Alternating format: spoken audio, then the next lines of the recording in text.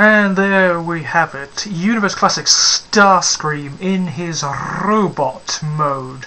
Now, I've actually already done this fucking review once, but for some reason my fucking camera decided that it was gonna mangle the second half. So here I am again, doing this for the second time. Yay!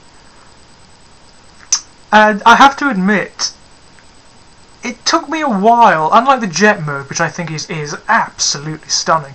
It took me a while to get used to the robot mode. I think it's the predominance of just stark white, which looks quite featureless on the camera, but believe me, there is a wealth of sculpted detail on that white, and it's a good thing there is, otherwise this figure would look rather bland.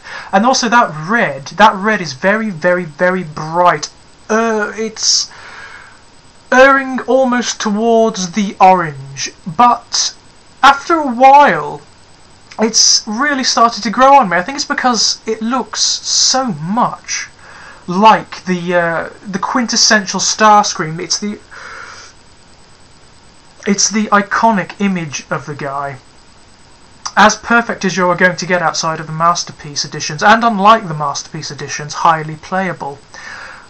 You can actually play with this guy. He's not terribly fragile, thankfully. You can throw him around and give him all sorts of abuse, and he will, by and large, be okay. It has all of the same design flaws as Acid Storm and all of the other Seekers from this line. Most notably, this thing with the wings, whereby if you point the guns forward, they are too big for the wings to accommodate, so the wings have to go back, which is a minor niggle, really.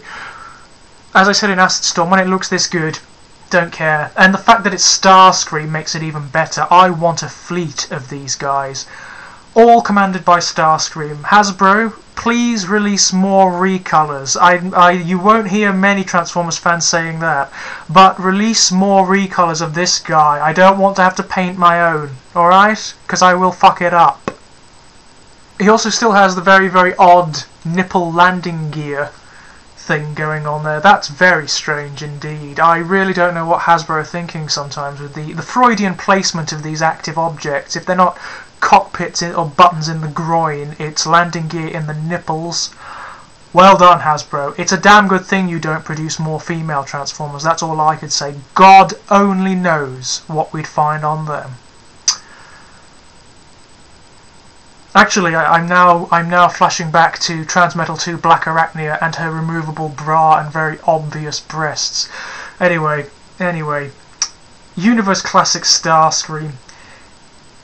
An essential buy for any Decepticon fans, and really, if you're a Transformers fan, you must have Starscream in one shape or form. And if you like Generation 1 Starscream, who doesn't?